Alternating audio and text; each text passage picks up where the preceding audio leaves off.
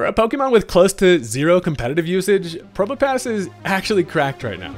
Its insane bulk with its base 145 physical defense and 150 special defense make it an absolute pain to take out, but it also helps it offensively.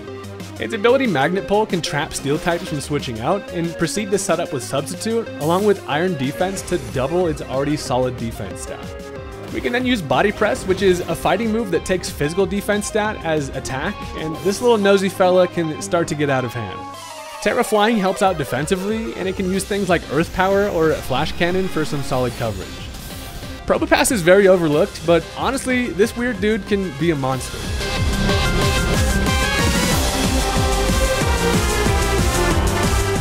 Alright, all I'm saying is people are not giving enough respect to the magnetic mustache, and that is what I'm here for. If you're into that kind of thing, consider hitting that subscribe button. I'm on my way to 400k. I'd love to have you as part of the journey, and with that, let's go ahead and jump into the match. So I will start off by saying Probopass is the kind of guy that I always just slap on teams, and it always ends up feeling like he provides way more value than you'd expect, and it happens more often than you would think. But as I decide to lead off with the big white girl with the booty, my opponent has the Clodsire, and I'm just going to set up some Stealth Rock here. I don't really imagine Clodsire has much to do to me other than set up some Stealth Rock, but he actually ends up going for the Toxic, which is kind of fine. It is one way to slowly whittle down the absolute juggernaut that is Blissey. However, I also have the Natural Cure ability, so I can just switch out and just do my Pokemon Center duties to myself, and then we're healed. So I also don't really have much to do to the Clodsire, so I'm thinking I have a little bit of a plan. Now, looking at my squad, nothing really does much to this damn thing. Clodsire is also the kind of guy that just sticks around and literally just never dies, especially because it can be like unaware. Most of the time people run in Water Absorb, but I decide I'm going to switch into Floppy. Now, I got my arms just flopping around all crazy, and as they do set up the Stealth Rock, I'm thinking one way that I can at least guarantee that this thing will eventually die is go for a knockoff. I tell his ass to knock it off, and I do get rid of the leftovers that they're holding, as they actually just end up going for the Toxic on the Mienshao, which is fine with me. This thing isn't really generally here to stay in for that many turns anyway. We kind of just come in, bop some stuff, and then regenerate some health as we switch out. So as I do get poisoned, Mienshao does not really care. So trying to formulate a plan. First, the Clodsire is actually kind of a wild one, and it turns out my best option here is just to go right back into the Blissey. They're gonna be like, hey, what the hell, I thought I just poisoned that hoe a minute ago. In fact, I come out and my egg is looking as healthy as ever. So as they actually end up going for the Recover, that's when I realize this is gonna be quite an annoying process. Clodsire versus Blissey is the exact type of shit that's definitely gonna get the offensive blood pumping. So as we're both eating some leftovers, or at least, sorry, I am, his is on the floor, and I'm thinking I can kind of go for some Seismic Tosses here. Seeing that Recover is a bit annoying, but honestly I just kind of want to scout and see what they want to do to the Blissey. They probably can't Toxic here, and as I Seismic Toss, I'm like, okay, it's not doing much with that 50 HP, but they do in fact just Toxic me again. Buddy just does not want these eggs to go unpoisoned, and this is, again, is not a great matchup for me. Knowing that this thing can just recover, I gotta figure out a plan. Now my main option would be to go into the Meowstic, but now I'm sitting here worried that they're going to go for an Earthquake on the turn that I switch Meowstic in, and you may have noticed that I am working with the eject button on that fella. The reason is because this team is kind of trying to revolve around going for Gravity along with Flapple. If you've not seen the Flapple Grav Apple video, I definitely recommend. But as they go for the Earthquake there, I am glad that I did not switch into the Meowstic, because again, I don't really want to burn that eject button early, as trying to set up Flapple is main priority. So as I'm looking at it here, surely they're going to go for something like a Recover here, and I'm pretty confident that they're not going to attack. So I just decided to switch into the Meowstic, and I can try to get myself at least a little bit of damn momentum here with everybody just being so bulky around these parts. So Meowstic comes in, and they do end up going for the Recover. So you're thinking to yourself, are we ever going to get past the wall that is this blob of poo on the other side? Probably not, but I do remain hopeful. So at this point, I can threaten this thing out with a Psychic. And as they do have a Dark type switch in, I'm just going to click it anyway, because I'm like, dude, this Clodsire is absolutely grinding my gears. So I'm just going to go for that Psychic. As it turns out, they do, in fact, bring out the Amoonguss with freaking curtains. Buddy's looking emo over there. Samantha?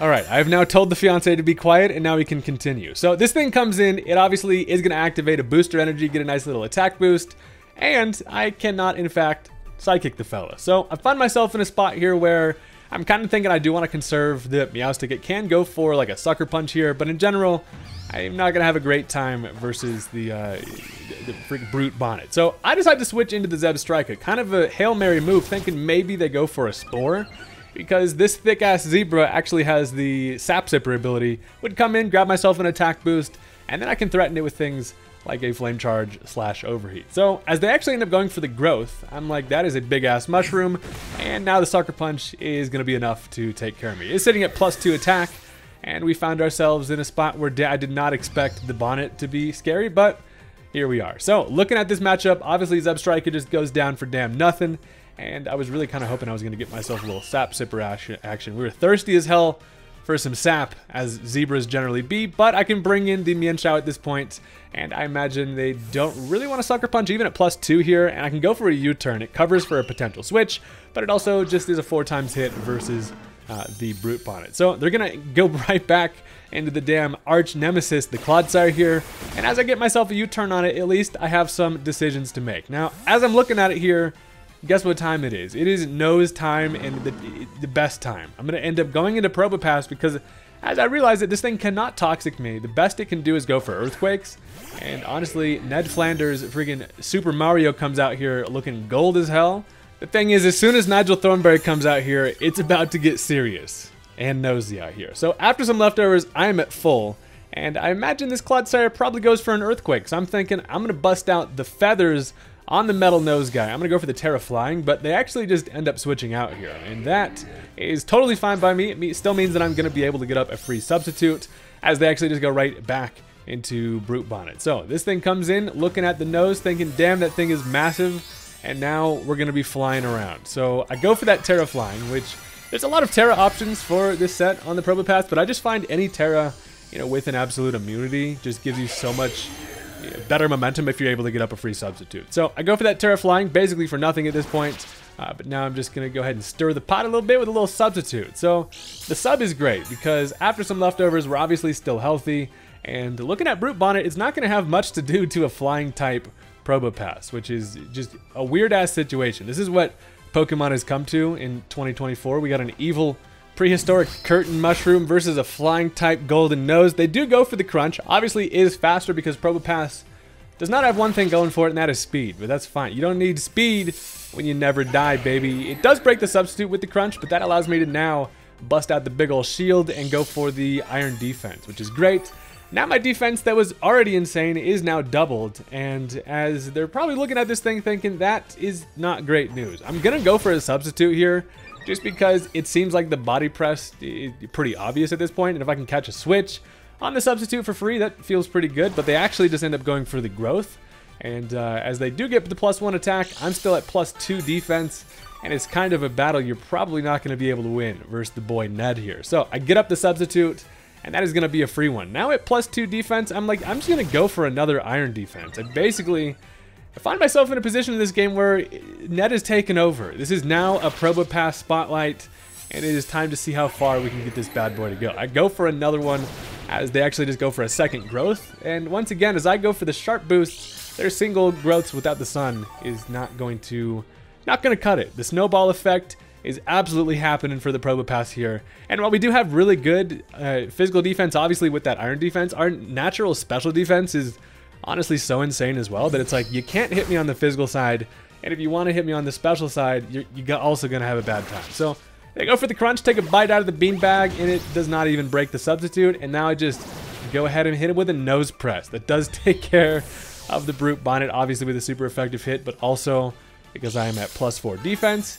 And we are still just absolutely floating around as a freaking substitute here, and with some leftovers, we're still just extremely healthy. So we do have some interesting things that they can bust out here.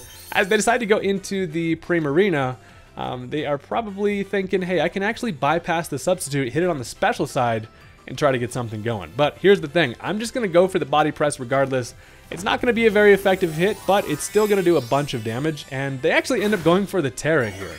So Primarina commits the Terra, ends up going for the Fire, and that I kind of imagine maybe they expected me to go for like a super effective electric type attack at this point, but that actually ends up working out pretty well for me, because as they go for the Sparkling Aria, it does bypass the substitute and just get some damage directly on the Probopass, but it doesn't do much, and as the body press is now just neutral, it actually just takes care of the Primarina. So that worked out perfectly, because since they bypassed the substitute is still up, and I'm just over here munching on a damn apple, and we are still relatively healthy and behind the substitute, and this is an exact display of how Probopass can just get out of hand. So they now decide to bring in the Como-O. Buddy is looking gold and pink, repping the weird ass color combo.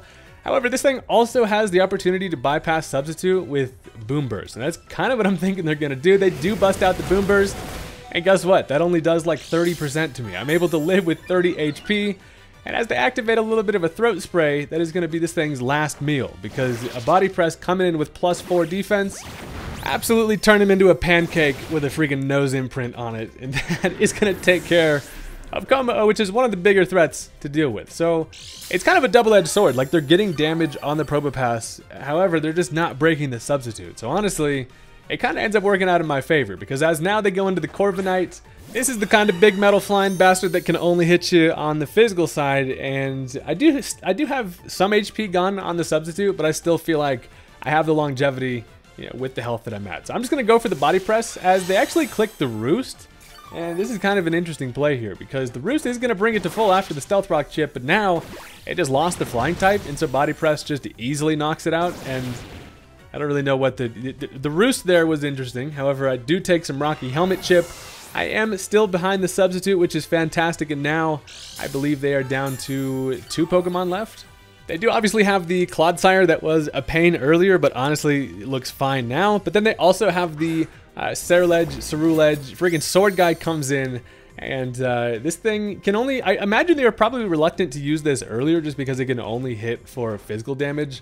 And again, my physical defense is absolutely insane. They go for the Bitter Blade, which is going to at least pull some stuffing out of the substitute, which is fine. So the sub does fade, but the reason why the Cerulege was actually a decent check was just because obviously I cannot body press it, but they have not seen the 4th move, which is actually going to be the Earth Power. So messing around with some 4th move slots on this thing. Earth Power just does cover for this thing. It doesn't do a whole lot of damage because we kind of hit like nothing on the special side.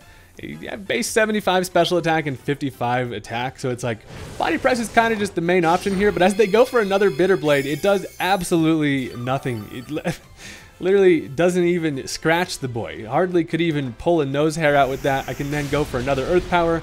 It actually does live because, again, we are out here weak, but it literally does not matter as long as you can just stay alive. And that's kind of the name of the game when it comes to Probopass. This honestly is a pretty evil fella, and I respect this guy for even staying in the game. Goes for another Bitter Blade, which I actually, again, live. Somehow the Probopass just never dies. This thing feels invincible if you have even just 1 Iron Defense, let alone 2. So 1 more Earth Power is going to take care of the Sword Sharp fella, and now the last Pokemon is going to be the Clodsire. At this point, Ned has absolutely surpassed expectations. If I can get through the Clodsire somehow, this would be an absolute body bag for the ages for the Probopass, and that is the damn goal. So as Mr. Hanky the Christmas Poo comes in, some Stealth Rock chip does a little bit, but then I'm like, I'm just gonna body press here. I imagine it's just gonna be a Water Absorb set. It does actually do a decent bit even through the not very effective hit, and they probably only have Toxic to hit me with. It doesn't really have the ability to Earthquake now. It potentially had something like a Poison Jab, but I take the Toxic, and that is fine because, again, after some leftovers, I can take at least 1 turn of the Toxic here, and I'm like, oh, it is going down. And this is actually nice because I am faster than the Clodsire, so I go for another Body Press, and that is going to take care of it.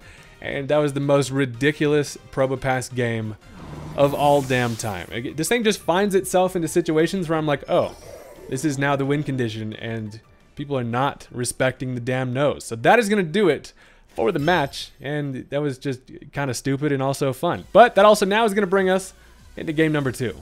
So this time, my opponent's team looks very threatening. They got 4 legendaries and some nonsense, but as long as you have the Probopass, it is literally fine. Let's jump into it. Alright, so this time my opponent is going to go ahead and lead off with the Gastrodon, and this little sea slug fella is kind of fine with me. I'm just going to lead off with the Mian Xiao just as a nice little fast pivot. Wasn't really sure what they wanted to lead with, but this at least gives me the option to go for U-turn and figure out what I want to do. Obviously, I do have the apple. Turns out Gastrodon is in fact allergic to apples. But as I'm looking at it, I do want to try to take my time here, go into the Blissey and try to set up the Stealth Rock and be able to at least punish some switching around. So they actually set up the Stealth Rock of their own, which is kind of fine, as I know this thing really cannot hurt Blissey. I'm bold max defense, and this Blissey is just honestly evil. I don't know why the hell I threw this homegirl on the team, but she's here just to absolutely be a menace. So I'm going to go for the Stealth Rock here. Kind of want to see what the Gastrodon wants to do, as they're actually just going to end up swapping out, as I'm going to be able to get up my Stealth Rock here. They decide to go into Salazzle. So Salazzle comes in, stance the hell up, as I throw some imaginary Stealth Rock. For some reason, the animation just does not go, because my game... I don't know if I'm the only one that has this problem. My game is just always broken. I literally don't know. So they go for the Toxic here. People just love to try to Toxic the Blissey, but I'm naturally able to cure that. I am a healing egg. We do not care. I go for the Thunder Wave. I do want to try to limit this thing's speed, as again, mode number 1 is trying to get Flapple to sweep on this squad. So getting the Paralyze there is going to make my life a whole lot easier versus Salazzle. That thing is quick. You can just tell she be running. Look at them thighs. So I decided to just go for the Seismic Toss. I'm really not worried about anything Salazzle can do to Blissey, obviously, as they're, you know, primarily just going to be a special attacker. I just go for the Seismic Toss, as it turns out they're going to go for the Substitute. So a little sub-toxic Salazzle here for some support shenanigans. The Seismic Toss does at least break the Substitute every time, which is great, but also having the para there, it just kind of guarantees that this thing eventually is going to be stuck, unable to move. So thinking about it here, I imagine they probably don't go for another Substitute. However, they're just watching the Toxic start to stack up on the Blissey, and I'm like, I should probably go ahead and heal the girl up. So I'm actually just going to switch right into Mian Xiao, as it's kind of a safe bet because I know I can take at least one attack from whatever Salazzle wants to do. I can then outspeed, but they actually end up going for the switch. They're going to bring in the Gouging Fire. Now, Gouging Fire comes in with a crazy-ass head shield, and this is kind of one of the main things that I'm worried about. So, as Mian Xiao comes in, did not expect to see this big fella, and as I'm looking at it, the one thing I'm super worried about from Gouging Fire is a Dragon Dance setup. If this thing starts to get 2 Dragon Dances, I am frightened. So, as I go for the U-turn, I realize immediately that I'm about to touch that crazy-ass hot shield and get burnt. They do go for the Burning Bulwark, and that was a bad call on my end. I should definitely have not clicked U-turn there, because first of all, I wasn't going to do any damage anyway, so I should have hard swapped. But now I just get burnt, and I'm an idiot. So, I really kind of just thought maybe this thing was going to be like banded, or just go for the Dragon Dance there. Now I'm just going to go for the U-turn this time to do even less damage than I would have before, as I need to figure out a plan versus this fella, because this thing can get out of hand. But you know who's good at dealing with stuff that is scary? The freaking nose, man. I'm going to go into the Probopass here just because as I come in, I got the Mustache flying in the wind. They actually do go for the Dragon Dance here. So at +1, this thing isn't necessarily super duper scary. I am at least a little bit frightened, but at +1 I know I can take attacks. I am max defense on this set, and I'm chilling at full health. So I'm thinking Probopass with my little Lego piece on my head should be able to at least try to 1v1 this. So I'm actually going to go for an Iron Defense. If they want to stay in and go for some damage just to scout, I'm going to double that defense immediately. And they decide that's probably not a fight they want to pick. They decide to switch out of here and go into Gastrodon, which is actually pretty solid. While Gastrodon does obviously threaten me with like an Earth Power, things like that, able to hit me on the special side, I once again still just have so much natural bulk that I am not afraid of no damn Sea Slug. So I go for the Iron Defense there. Now we are boosted as hell, and this thing is not going anywhere anytime soon. So I can now just go for a Body Press, and it does not quite have enough damage to knock the fella out. So they decide to go for the Chilling Water, which first of all doesn't do anything to me. A little cold water, little water ice bucket challenge. Ned Flanders does not give a damn about. Mustache is a little bit wet and chilly. However, it does drop my physical attack. We do not care about our physical attack at all because we're just using our defense in damage calculation anyway.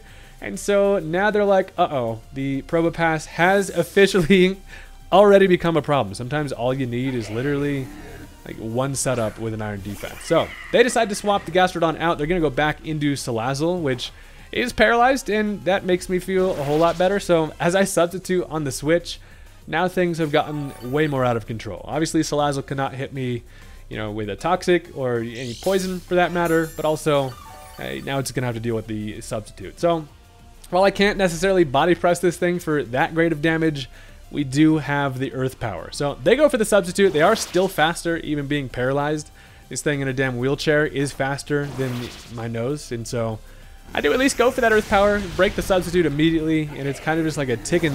The Probopass is a ticking time bomb at this point. It's like you either have to deal with it like right away, or this thing is going to be such a problem that it's just kind of hilarious. So Salazzle, it basically at this point, it's going to get fully paralyzed. They know I have the coverage with earth power, and it's kind of just a hilarious game of me just sitting over here behind my substitute, eating an apple, and just having a good time on the beach for the most part. So they are going to switch out. As Salazzle doesn't have super great utility left, it has to come in and, you know, take like another Stealth Rock chip. They decide to bring in Landorus, and it cannot intimidate through my substitute. Does not really matter. Once again, our physical attack is basically useless here. So the earth power, obviously Buddy's just standing above it. He's like, oh yeah, watch this. I just stand here, and I'm gonna stand here and eat some leftovers, which I think the animation doesn't go down, but it's fine. I'm eating leftovers regardless. And I'm like, you know what? This would be a hilarious opportunity to go for the Terra Flying. I expect that they're likely just going to go for the Earthquake, or if they're a special attacking set, whatever ground move they want to go for. But I do not give a damn because I am a freaking bird now. I got my balloons on my head, looking as ridiculous as a Pokemon possibly can. And being behind a substitute with the ground immunity now, I'm really hoping that they go for the Earthquake, which they do, and we're just floating above it. So the substitute stays intact, and the dagger is that I can just go for another Iron Defense here. I'm now sitting at +4, and it is absolutely, it's out of hand out here. That is why we love the Terra Flying, because even after some leftovers, we are basically fully healthy here, and Body Press is going to be enough to essentially kill everything. The attack power from a Body Press is honestly nuts. So they are going to switch out the Landorus. They're like, hey, maybe this thing can help out later. I can at least give it a whirl. And something is about to get nose pressed, as they do go into the Gouging Fire here. The Body Press comes out, and it doesn't do quite enough to grab a kill, but it does get us in a nice little 2-hit KO situation. But also, I'm still behind a substitute, and once again, I have 2 Iron Defenses. I don't know if you saw the damn Crystal Shield or not, but we're pretty much an invincible fella over here. So they are going to be able to go for a Burning Bulwark. I do expect that. They probably are like, hey, maybe I can burn this thing. This guy's surely going to fall for it twice. I actually just go for another Iron Defense. So surely they just went for that Protect. And now at +6 defense, not only are they not going to be able to attack me at all on the physical side, I am now going to be able to basically just obliterate everything with a Body Press. And we're at full health, and we're behind a substitute. And sometimes you just gotta feel bad for the homie. They do go for the Temper Flare because sometimes the temper flares up when the Probopass starts going crazy, which that doesn't even break the substitute, which is hilarious. A Body Press now finishes off the Gouging Fire, which is, again, a massive threat and has the ability to completely sway a game. But now, Buddy is burning bulwarking in freaking hell. So I get some leftovers once again. And at this point, I'm like, I just basically need to see how long they're going to deal with this nonsense that is this Probopass. And as they bring in Latios, I am flying type here, so they do have the benefit of potentially having some coverage. And they're like, if I can't touch this thing on the physical side, maybe on the special side, they do go for an Ice Beam. So they do have the super effective hit, but luckily that is exactly what we got our little substitute doll for. And it is going to end up breaking the sub. But Ned is still completely chilling behind it. I bust myself out and nose press him, which does actually kill the Latios with a critical hit, mind you, but doesn't really matter. Thing just goes down. And Ned is an absolute god at this point. People are sleeping on the Probopass. I swear to God. Icing on the cake is that I'm at full HP. They basically have nothing that can touch Probopass at this point. So I'm kind of like, this is kind of the checkmate situation, whereas that Gastrodon comes in. We already saw that I'm faster. I can kill it with a Body Press. They are, in fact, going to go ahead and save the lives of their final Pokemon. And Probopass has officially caused a Rage Quit once again. So that is going to do it. This thing is hilarious to use. And honestly, always, it feels like it's very easy to get set up. I don't know. Probopass, strange Pokemon. People need to use it more often. See you later.